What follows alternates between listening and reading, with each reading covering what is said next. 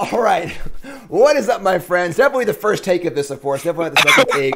I want to welcome Autumn Burchett to the stream, our special guest here on Mogg Monday. Two-time English national champion, first Mythic Invitational champion. Of course, super fresh off Zendikar Rising finals. Happened less than, 12 hours ago, 24 hours ago?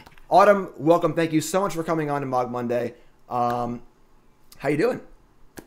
I'm doing well, yeah. It's good to be here. As you absolutely don't know, I actually watch a fair bit of Mogg Monday, so... Yeah, so as I was saying, let's get some cross fandom here. We're kind of redoing the intro here. I did this, but that's okay. They don't know that. So, little cross fandom here. Of course, I'm a big fan of Autumn, one of my favorite players. I'm watching Mogg Monday. That's pretty great, too. We have some guests here, too. Well, I guess come say hi. Sure. We got John and Nicole. We're watching Autumn play as well. Because, John... Hey! Well, who's your favorite Magic player? And who's your second favorite? Well, thank you. But... Wow. Who's your favorite Magic player who doesn't live in this house? Autumn! Thank you.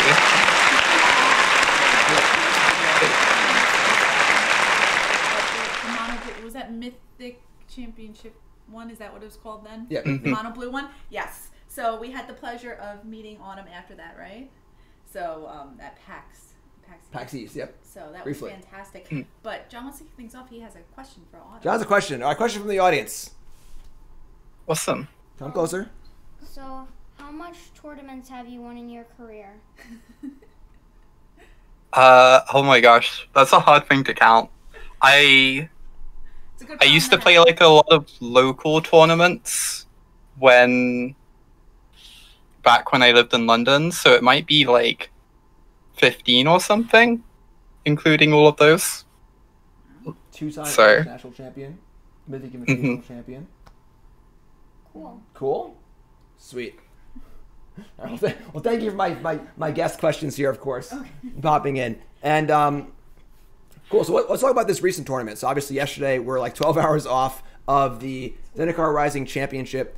Let's talk about it for a bit. You played Goblins and Historic, of course, obviously Mogg Monday. Gruul and Standard. And you work with Emma. Who else do you work with? What made you choose the decks? And fire away. So I have to open up a list of the people on the team set, because I'm going to forget some people otherwise. So the full team was 11 people. It was myself, Emma, Jestefan, Matt Sperling, Canister, Chris Kavatek, Sebastian Pozzo, Leverato, JMM, High Banana Fish, and Luis Salvato. So it was a big team. The biggest team I've been on in like years. I'm like, normally I work with like one or two people, and like having like a really small squad, just because it makes it really easy to. I find once you get on a big team, you end up like lots of information gets lost, because like, you know, one person will talk to like the couple people they did the testing games with, but won't necessarily pass on everything very effectively.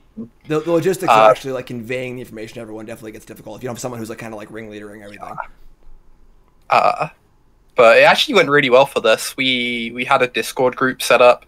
Basically, whenever anyone was playing a deck or whatever, they would post their feedback and thoughts on it. We would have people doing testing online and being in calls with each other, and anyone who wanted to come like spectate the games, they would just be streamed to the Discord. So you just have like a couple people dropping in and spectating what was going on whilst other people were doing dedicated testing against each other. And that meant like there were just lots of feedback on everything that was going on. It was very effective. Sweet. Yeah, that reminds me a little more of like almost like old school like team testing, where like back years ago, back in the days of the Pro Tour, my day or whatever, it was very about teams. You had this team and that team. Teams were very secretive and stuff. And it does feel like in the last few years with the arena and more online stuff that people are kind of working more alone. Or they're working in small little groups, or they're maybe watching more streams or watching this and that. And it was kind of cool to hear that you had almost like an old school testing team and that it worked out effectively. What were the other, were there any other good finishes on the team? So JMM ended up top 8ing Jan. We had, I think, two other people top 6. Two other people lost win-ins for top 8 on the team. That's so that's very, very good for like almost 200-person tournaments. That's awesome. Yeah, like if that last round breaks little bit differently, suddenly half the top 8 is our team, which is kind of absurd. Yeah, that'd be insane. That's great. And then what did everyone play? Did everyone play Goblins and Gruul? Was there like dissenting factions among the team as far as what deck to play? So almost everyone played Gruul. I think there was like one person on Mardu, one person on something else. Everyone else was on Gruul. And then in Historic, almost everyone played 4-color, the Yashan deck. But Emma and I both just really love the Goblins deck and thought it was actually decently positioned at the moment. So decided to go with that. Sweet. So talking about the list a little bit. So it's funny, in a little bit of epic foresight, as I mentioned earlier on stream, on Friday, I think it was round 2 or whatever, your lists are posted.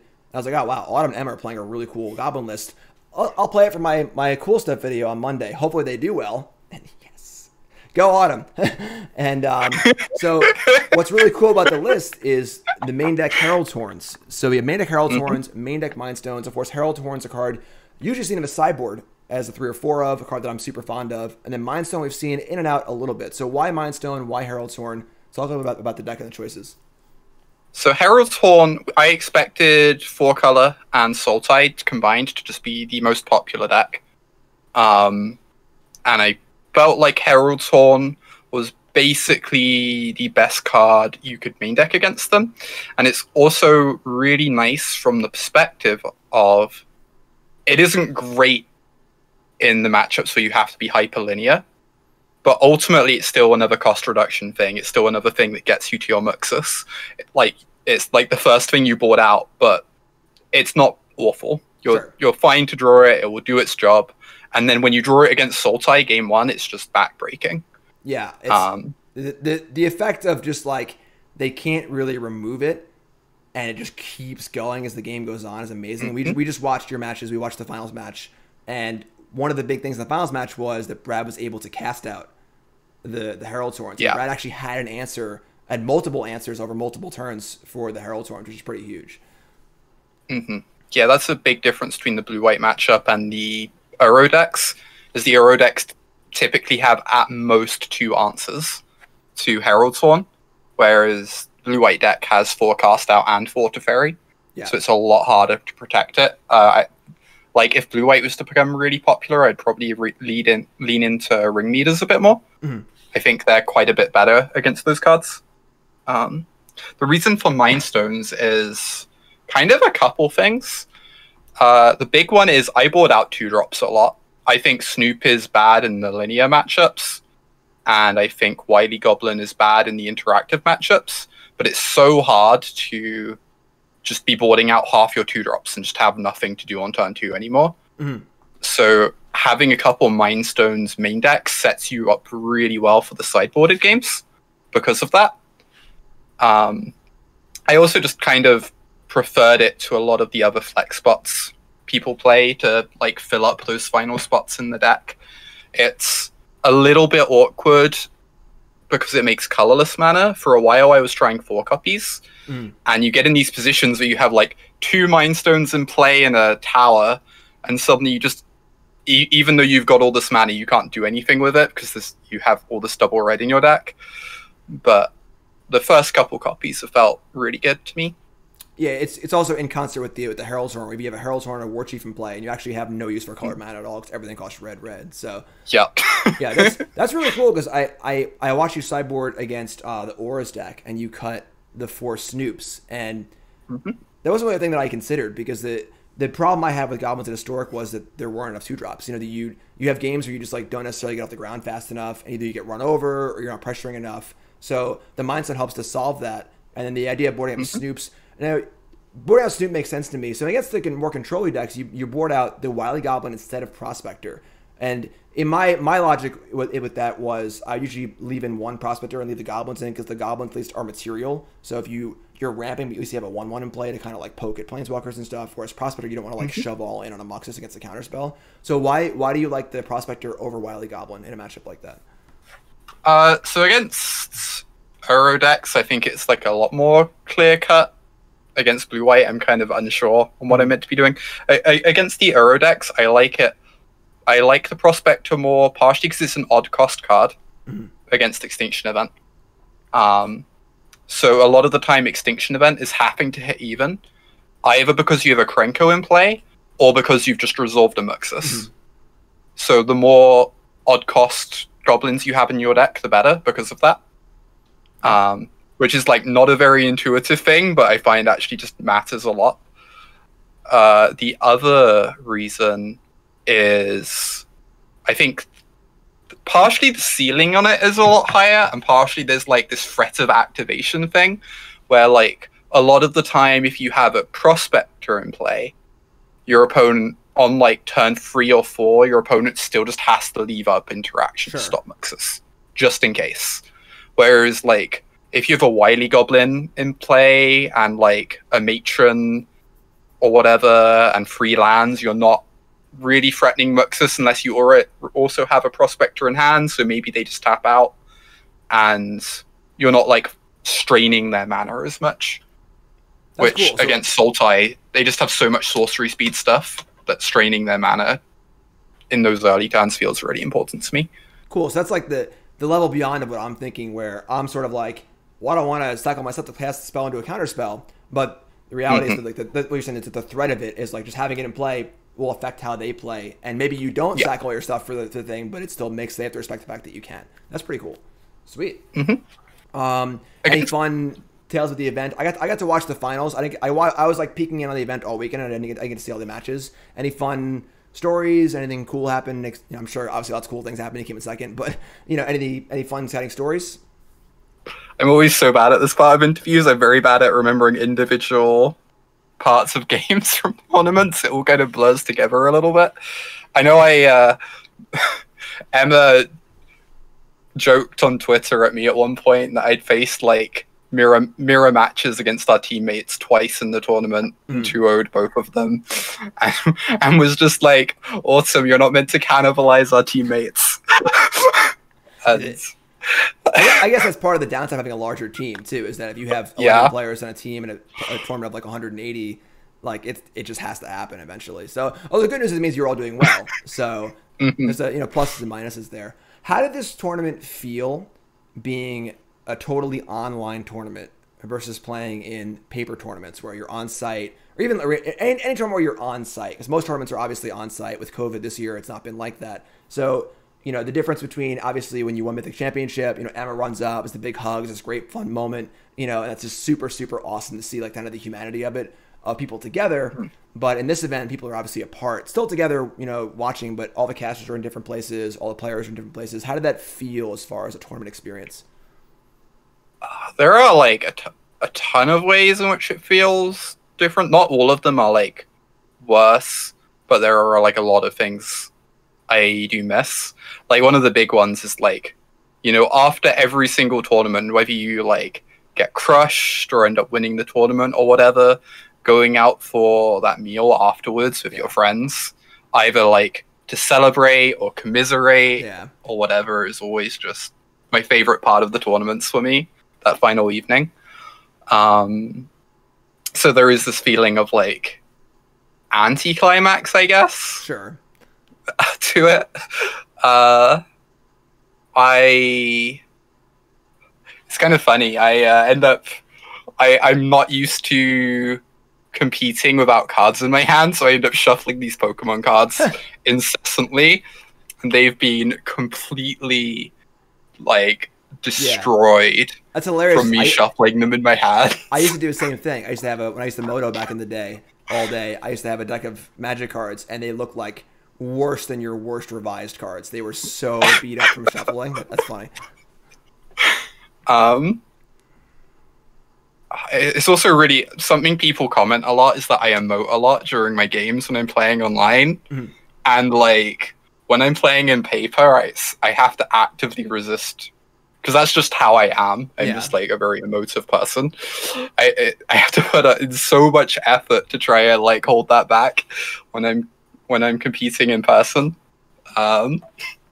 So that's like probably one of the aspects that's actually slightly better for me that I enjoy about the online tournaments. Yeah, I mentioned that because it's fun to watch as a viewer. You know, one of the downsides to Magic viewership in general is you've got two players at a table just staring at each other, you know, playing cards, not wanting to give anything away, not wanting to really emote, basically, you know. But when you're watching the webcams, we get to see the players just be themselves. And it's cool because when we were watching the matches, we get to watch you, and we could see based on your reaction if something was surprising or not surprising. You know, a spell got countered, did you look like plus or non-plus? You know, so it's kind of cool to follow along with your thought process. We can almost like hear you talking to us about the game through your mannerisms, and like you don't get that in a paper Magic tournament where you're actually at the table. So definitely I see what you mean where it's a plus and a minus. It's a cool benefit in that respect, but it's also kind of stinks to not be with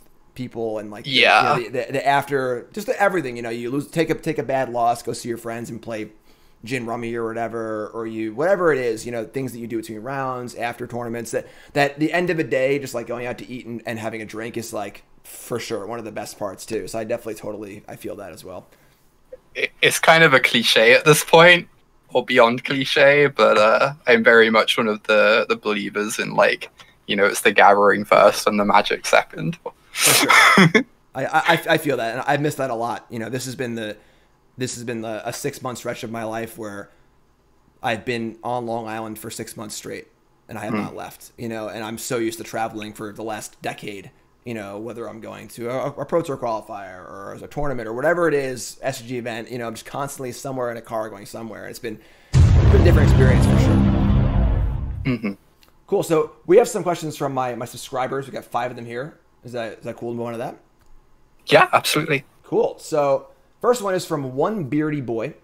And One Beardy Boy says, how do you get a good read on what's going on in your opponent's hand? So kind of one of the things the commentators were talking about a lot, that we're talking about a lot when you're watching you play, is that you're really, really good at kind of just ascertaining what your opponent has, playing around it, kind of, you know, the commentators kept saying that you could just see the hand anyway. You know, where we can see it as the viewers, you can kind of just see it too. So what do you think that makes you excel at that?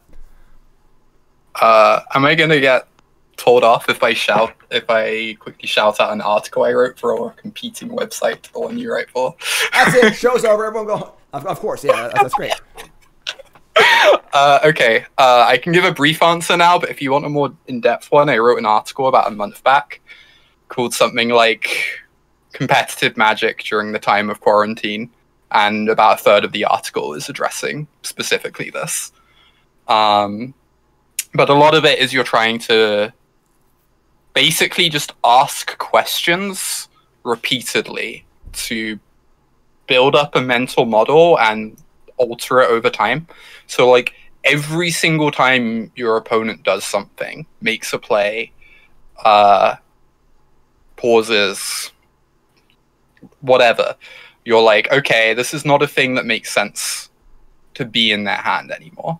Like maybe they play at the free drop that's worse in this matchup in this situation, and you're like, okay, the better free drop can't be in their hand at the moment, and so you cross that off the list, and you're just doing that for everything they do, and you have this model of like, this is what I know isn't in their hand, this is what I think probably isn't in their hand, this is what probably is, and you try and deteriorate the model over time, because every single turn they're getting more cards and getting the information's like getting a little bit worse.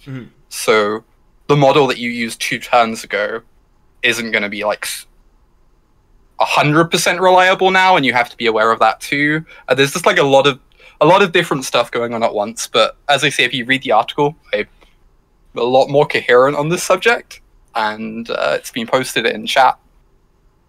Oh, sweet! Excellent. And thanks, Pyrojack. I think that the way you describe it though is it is it's an extremely complicated thing. You're right. It's hard to describe. I think that sort of checklist, I've sort of described it like that in the past too, where you're all right. You just imagine their deck list and just go through. Can they have this card right now? Yes or no? Can they have this card? And just kind of checklist it down, and then you obviously have to vary it as new information comes in. But the idea of a list of kind of checking things off, I think, is a fairly useful like visual way. It's obviously very, very difficult to do, and it's much more complicated than that. But Cool. Yeah, that's definitely, check the article out, of course. It's on Star City. And it reminds me a bit of an article that I wrote on Star City a long time ago.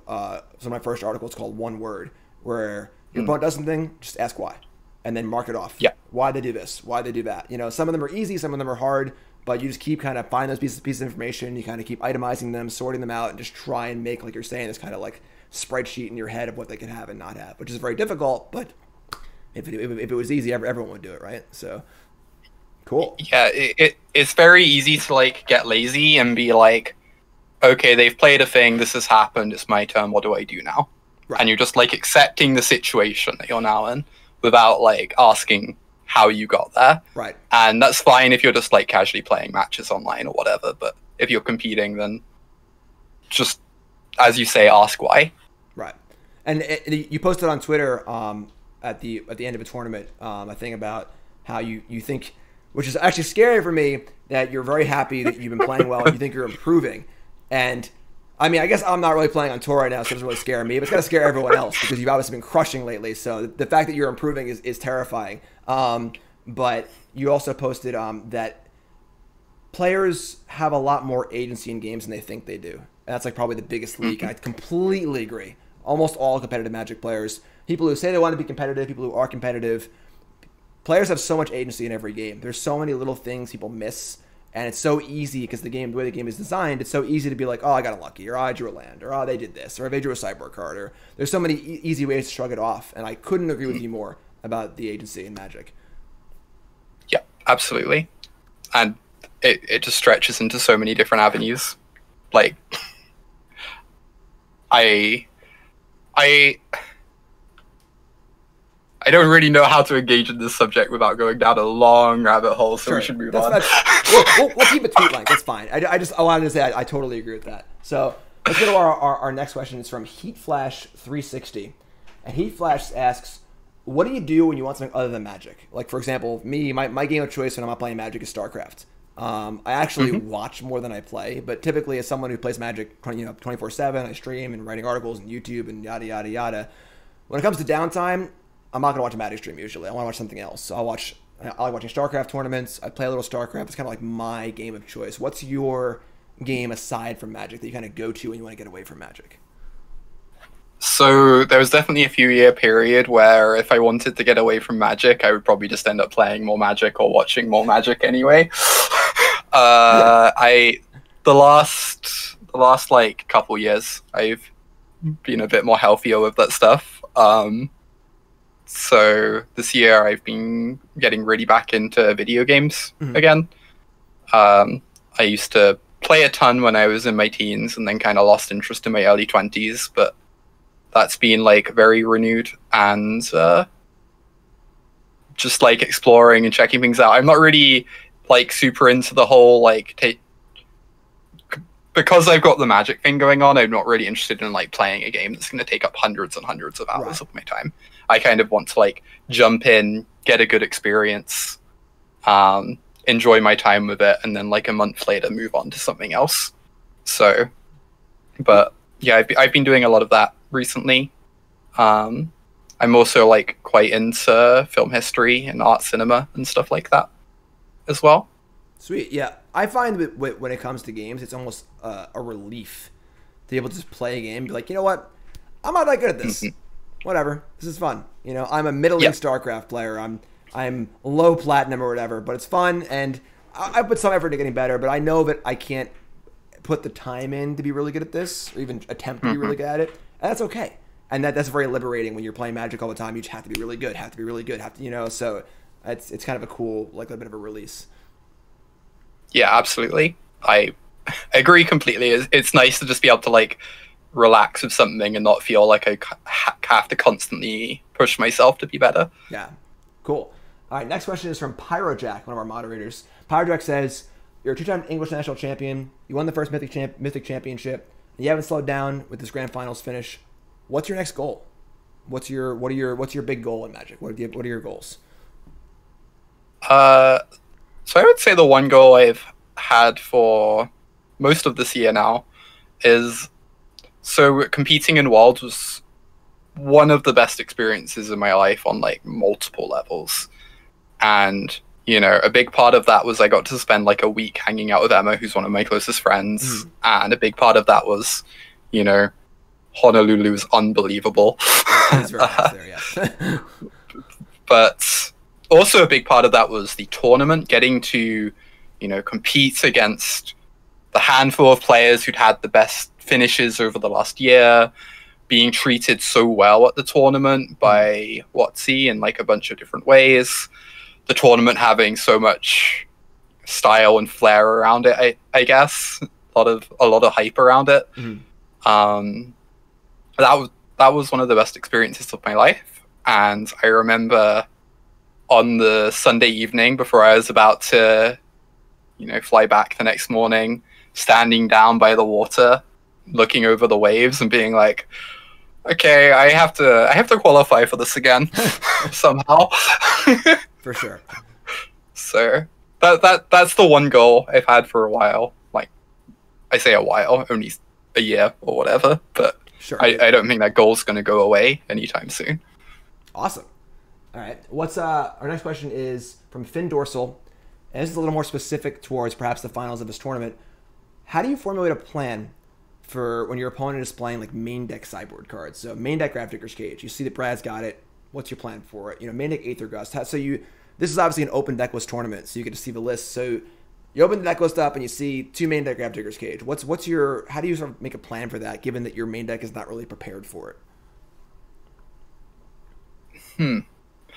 So with a deck like, I think it's different if you have a deck with like counter spells or discard spells or whatever, where you can, you know, try and bias things with the hate cards or sideboard cards in mind.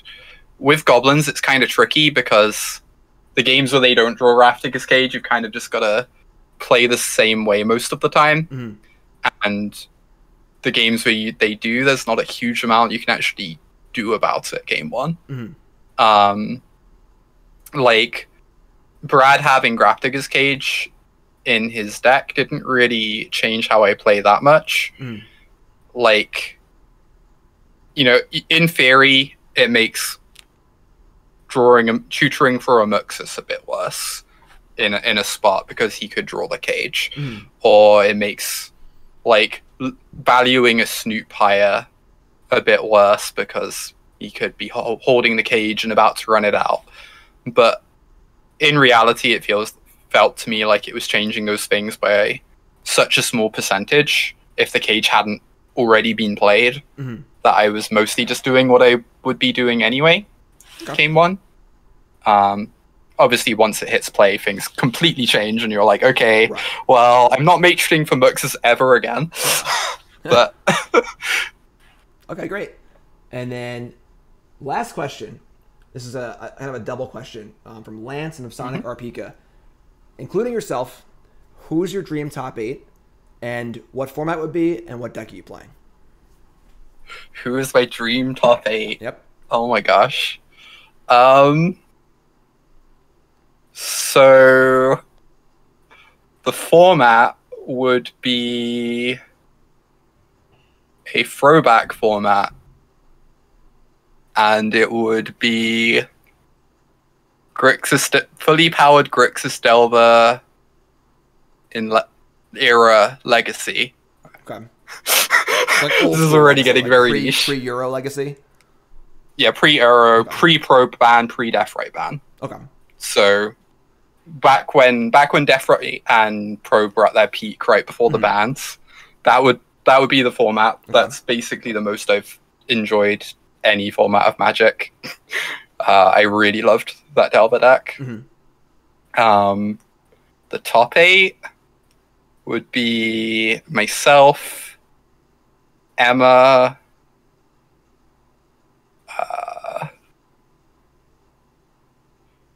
it's really tricky because, like, a part of me wants to throw a bunch of my friends in there just because seeing the top 8 would be really exciting, but a part of me wants to throw a bunch of, like, the best players ever in there. Sure, yeah. Is it like, the best you top know, 8 for Abby you, or whoever, so that I can play?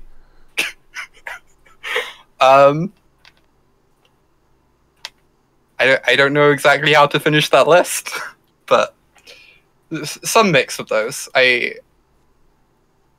I'd really like to play against Aaron again at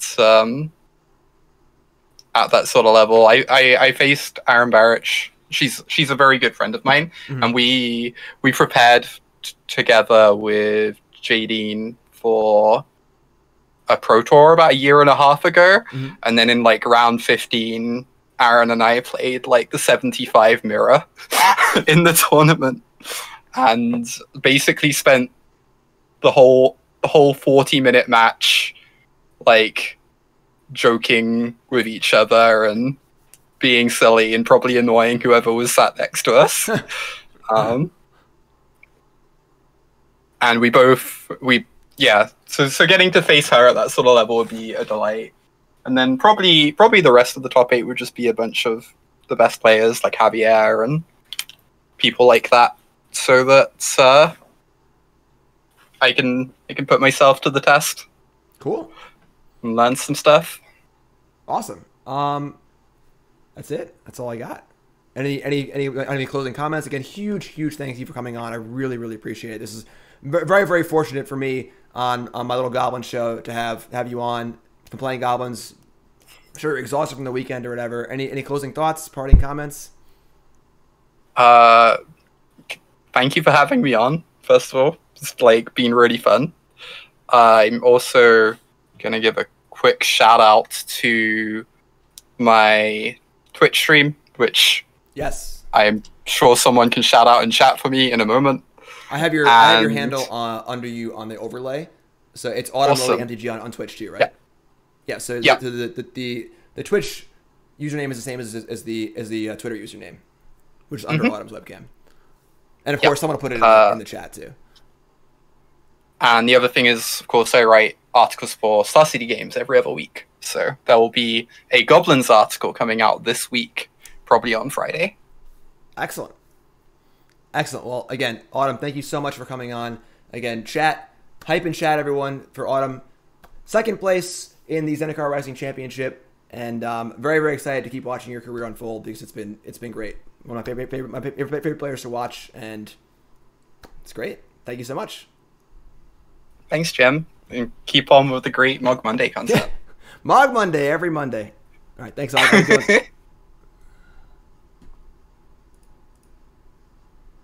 All right. Folks, thank you so much. Again, huge thanks to Autumn for coming on very short notice, too. I messaged Autumn at like midnight last night, our time, and I was like, hey, want to come Mogg Monday? So huge thanks to Autumn for coming on. Autumn's great. Go check out Autumn follow Autumn on Twitter, follow Autumn on Twitch, and that was really fun. So hope you enjoyed this episode of Mogg Monday. A little different than usual here. Let me know what your thoughts are on it. Moggs. A lot of minutes, thanks to the resub. And we went over some matches. We got to interview Autumn. And again, if you want to see more Goblin content for this Mogg Monday, CoolStuffInc.com. My video article this week on CoolStuffInc.com is me playing Autumn's deck. What foresight, right? What foresight. And there it is. Let's check it out. And that's all I got. All right, folks? So thank you so much. I'll be streaming maybe tomorrow. Again, I don't really know. I have a list of historic decks I want to play from the Pro Tour. They're all super sweet, but it's pretty busy around here. So maybe tomorrow we'll be on. All right? So thank you so much for watching, everyone. I really appreciate it. I'll see you next week on Mogg Monday, and I'll see you on stream, of course. Again, big thanks to Autumn. And if you missed any of this, it'll all be up on YouTube, folks. All right? So I'll be up on YouTube a little later this afternoon. I love y'all. Thanks for watching. I'll see you next time for Mogg Monday. Thanks, everyone.